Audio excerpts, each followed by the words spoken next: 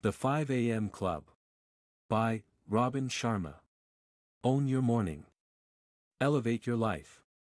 The 5 a.m. Club shows how embracing a revolutionary morning routine can deliver epic results. Through the enchanting story of an entrepreneur, an artist, and their eccentric billionaire mentor, it explains how you can use the first hour of your day to drive personal growth and get the most out of life. Introduction. Learn how to take charge of your morning and enhance your life. Once upon a time there was a billionaire. This guy had reached the true elite. He'd achieved epic results in both his professional and personal spheres. He became the kind of person you can't help but admire. Someone who you knew would leave a positive legacy for the world. So, what was his secret? Did he have a natural talent that helped him succeed? Nope. It wasn't natural talent. Were his accomplishments the result of hard work and grit? No, not that either. As you may have gathered from the title of this book, this billionaire attributed all his success to a simple, yet revolutionary morning routine. Every day, our billionaire would rise at 5 a.m. And after waking, he'd follow a little-known formula designed to turbocharge his mental focus, build his physical fitness and encourage him to be his best self day in and day out. Would you like to know this morning routine? It's time to take you through the main ideas of Robin Sharma's The 5 a.m. Club. 1. A chance meeting drew a disillusioned entrepreneur and a frustrated artist to the secrets of the 5 a.m. Club. We'll follow the fictitious tale of a curious group of people. A depressed entrepreneur, in need of revitalization, a frustrated artist, trying to refuel his creativity and develop a legacy, and a billionaire with a string of successes behind him and a desire to pass on the knowledge of how to live an extraordinary life. The three met at a personal optimization conference addressed by a legendary business guru, the Spellbinder, someone renowned for his ability to weave magic and captivate his audience with the power of his insights. The billionaire approached the entrepreneur and the artist after the Spellbinder's speech had finished, but they didn't know that he was a billionaire. The billionaire was disguised as a poor man, a habit he had developed to remind himself that money isn't everything. The only clue to his actual wealth was his expensive watch. The impoverished-looking billionaire told the two that he'd made a fortune thanks to the Spellbinder, who taught him that while many people wish that extraordinary things will happen to them, truly elite performers learn that they can make extraordinary things happen themselves. The entrepreneur and the artist became more and more curious about this mysterious man who talked like he was a guru himself. They listened as the billionaire explained how the Spellbinder, who, in fact, was the billionaire's personal mentor, had taught him one thing that was more important than anything else. What was it? That the most reliable way to generate the best results in your personal and professional life is to build a world-beating morning routine. Being a generous man, the billionaire made an incredible offer. If the entrepreneur and artist wanted to come hang with him at his beach house in Mauritius, he would teach them the secrets of a world-class morning routine. All they needed to do was meet the next morning at 5 a.m. The entrepreneur and the artist were a little skeptical the next morning, but it started to soften when a chauffeur-driven Rolls-Royce collected them and delivered them to a hangar containing a sleek, ivory-colored private jet, which bore the logo 5AC. The entrepreneur asked the chauffeur what the logo meant, and he explained that it stood for the 5 a.m. Club. And so began their journey toward understanding a revolutionary morning routine and a whole new outlook on life with the potential to transform everything for the better. Early the next morning, the billionaire told the entrepreneur and artist how getting up at 5 o'clock a.m. was the way he had learned to escape mediocrity and achieve greatness. Getting up at 5 o'clock a.m. had promoted his creativity, doubled his energy, and tripled his productivity. How? Well, the billionaire told them, many true greats throughout history, from novelist John Grisham to composer Wolfgang Amadeus Mozart, have understood that the isolation that comes from getting up at 5 o'clock a.m. has a multiplying effect. 2. The solitude and enhanced brain state that you'll experience at 5 o'clock a.m. will help you perform like the elite. All of us have limited mental capacity or cognitive bandwidth. And throughout the day, our attention is given to more and more things. Work, the news, interaction with others and social media. Our bandwidth gets used up by all of these, so, by lunchtime, we can't really concentrate on anything at all. By constantly shifting our focus from one thing to another, we give nothing enough attention. But if you get up at 5 o'clock a.m., you have a golden opportunity to focus on one high-value activity without your brain getting distracted. This focus is further enhanced by the concept of transient hypofrontality, which means, in a nutshell, that at 5 o'clock a.m., you are well placed to achieve a state of flow in your thinking. That's because, the billionaire explained, when you are enjoying a peaceful 5 o'clock a.m. start, the brain's prefrontal cortex, which handles rational thought, temporarily shuts down. So your tendency to analyze, stress, and worry about things is impaired. At the same time, the peace of daybreak stimulates the production of the neurotransmitters dopamine and serotonin. The result? You naturally enter a state of flow. Of being fully energized, focused, and in the zone. Flow is the elite mindset that all top performers, from violinists to scientists, inhabit in their finest moments. So you'll find that if you get up at 5 o'clock a.m., you'll be more focused and more productive for the entire day. If you want another reason why joining the 5 a.m. club is a good idea, consider this. To get the results of the top 5% of elite performers, you need to do what 95% of entrepreneurs, artists, and other people are unwilling to do.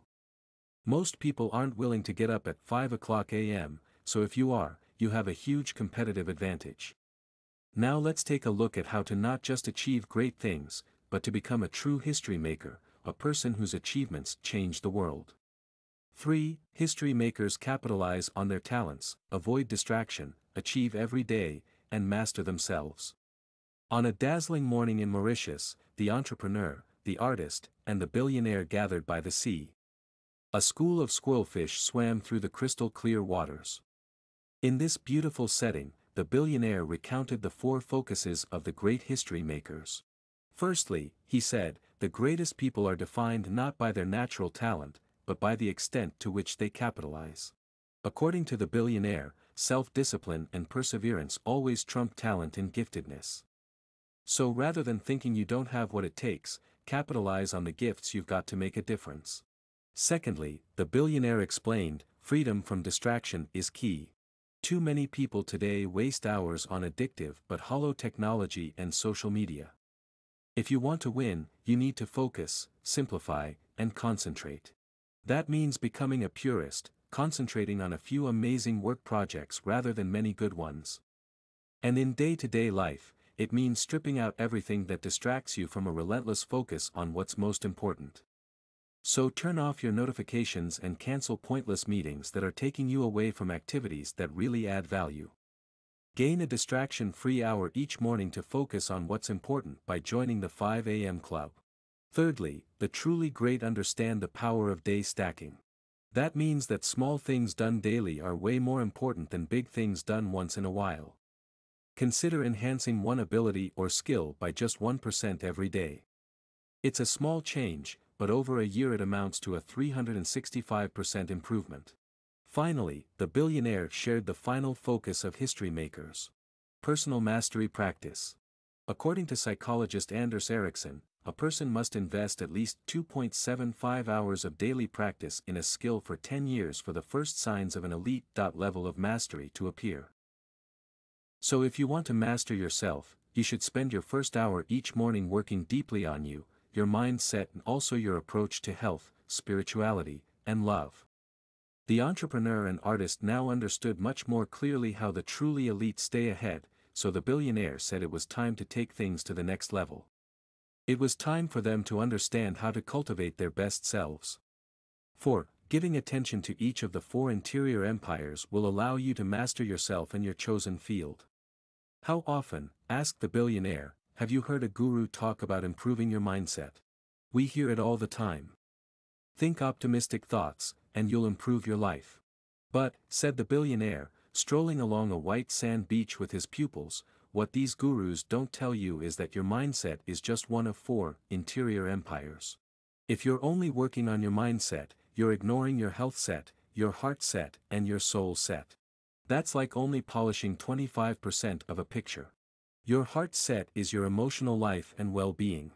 It's important because, even with a world-class mindset, you can't deliver intellectually if your emotional life is a mess. As Sigmund Freud noted, unexpressed emotions will never die. They are buried alive and they will come forth later in uglier ways. So focus on a healthy heart set and you'll soon feel the difference. Next, give your health set. Your physical health some attention. One of the key ways to get ahead in life is longevity. As the billionaire jokingly pointed out, you can't be a titan of industry if you're dead. Committing to optimal fitness allows you a couple of extra ultra-healthy and productive decades to build a greater legacy. What's more, elite performers realize that every day becomes far better with exercise. It ignites your energy, dissolves your stress, and expands your joy. But even that isn't enough, as there's another interior empire to cultivate. Your soul set, the billionaire explained, is your spirituality. Too often, everyday life pulls us toward the superficial and the material. So take some time in the quiet moments of the early morning to remember who you truly are. Bond with the hero inside of you. In the silence of the dawn, meditate on what you have to offer the world. Focus on your soul set, and you'll reconnect with the very best part of yourself. The entrepreneur was amazed by these revelations. She excitedly told the billionaire that this framework really changed her perception of herself. But she wanted to know more. How could she use the first hour of the day to effectively apply these learnings? The billionaire told her that she was ready to hear about the 20-20-20 formula. But not in Mauritius. No, they'd have to leave the clear blue ocean behind. They were headed to the eternal city. Rome. It was time to be inspired by the passion of the Roman people, the city's architecture, and its divine food. 5. The 20-20-20 formula ensures that waking up at 5 o'clock a.m. generates incredible results. Standing in the square at the bottom of Rome's famous Spanish Steps, the billionaire, the entrepreneur, and the artist took in their surroundings. It's time, the billionaire said, to learn how you can transform your creativity, performance, utility, wealth, and productivity. Just rising at 5 o'clock a.m. alone won't do it. You could rise at 5 o'clock a.m. and waste an hour scanning social media and checking messages, but that won't optimize your day. What will is the 20-20-20 formula that says you use 20 minutes to move, 20 minutes to reflect, and 20 minutes to grow. The first step is to move.